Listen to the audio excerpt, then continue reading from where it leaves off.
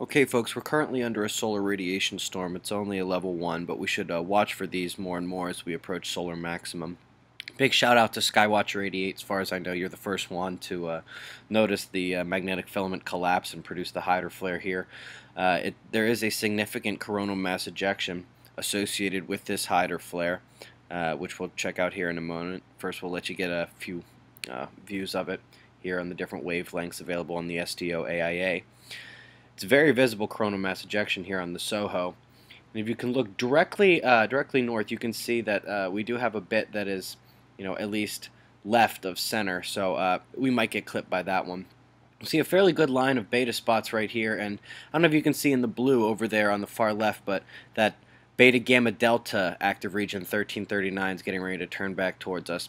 In about 11 to 13 hours, we're going to have this coronal mass ejection clip our magnetosphere, so let's keep our eyes open and be safe.